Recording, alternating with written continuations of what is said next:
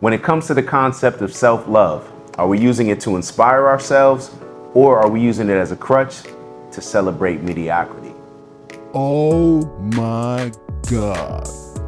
Ew, ew, big fish-ish, y'all know what it is. Just spoke with God, and I got some answers, all right? These are my takeaways, you know what I mean? You're gonna have to have your own conversation. But when it comes to self-love gets thrown around very casually. We don't know what it is.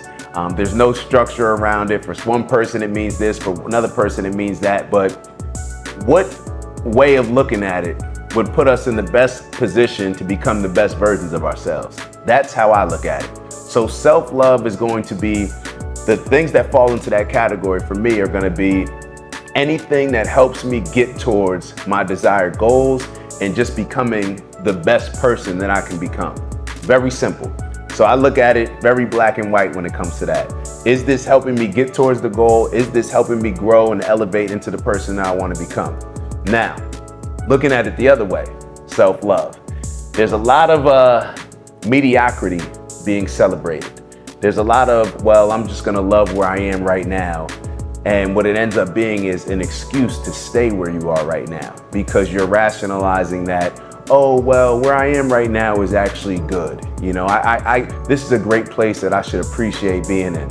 That's cool, to each their own.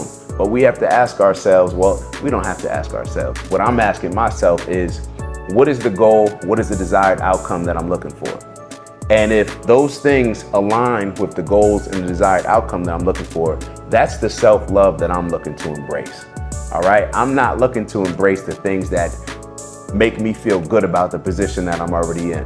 All right, life is supposed to be about growth, constant elevation, us becoming the best versions of ourselves. Why? Because we all need it. All right, we all need it. We all have these godly abilities.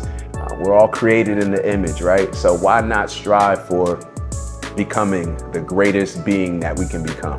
That's how I look at it. All right, and with that, I'll see y'all soon. I'm interested to hear y'all feedback as far as how you look at self-love, and let me know how you implement it in your day-to-day to become the best version of yourself. So with that, I'll see y'all soon. Ew.